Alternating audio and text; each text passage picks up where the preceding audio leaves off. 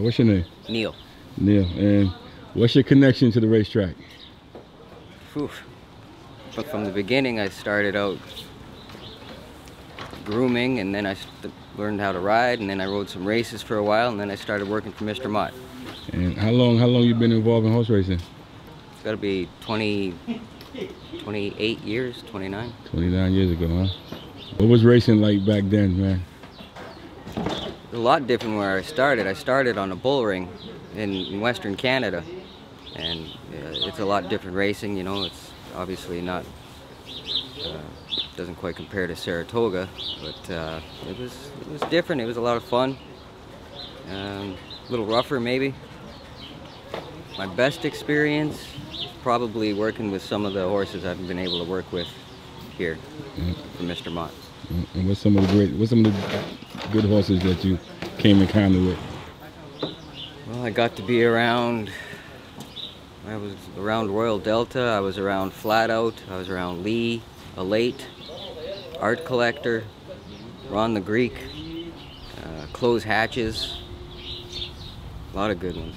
Now we've got War Like Goddess. I mean, we just always around something special.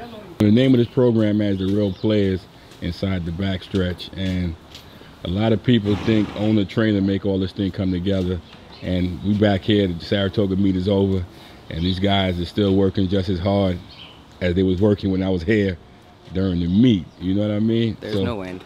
There's no end. The longer days during the meet, but other than that, these guys are here, you know, 4:30, 5 o'clock every morning.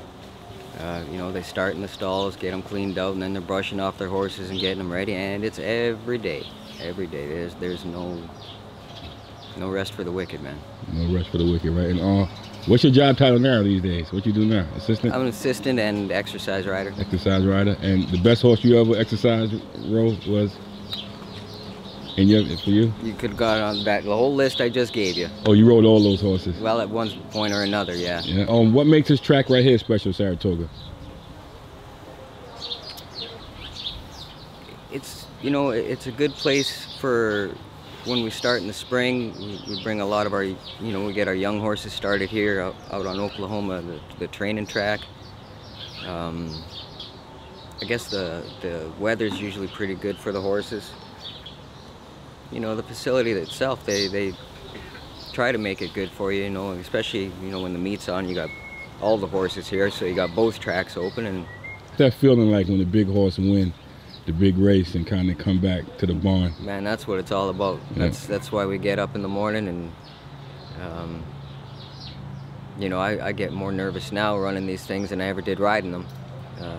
There's just, now I know how much work goes into it, and one split second and all that hard work goes, you know, down the drain, or not necessarily down the drain, but, you know, just changes a lot of things. And you know, the difference between a nose and a head, it's they don't give those things away, man. They're pretty special. You guys going to the Breeders' Cup, huh? And what's the preparation for that? What kind of horses you got going there? Well, we've got Art Collector. He's going to go into the Classic. He just got done winning the Woodward, so he's earned a spot. War Like Goddess, she won a win in your in race here on the turf. She's a nice filly. We got Casa Creed. He won a win in your in race. He's going to go.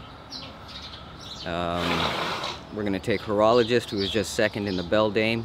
She's going to go, and we're going to give Channel Maker one more shot.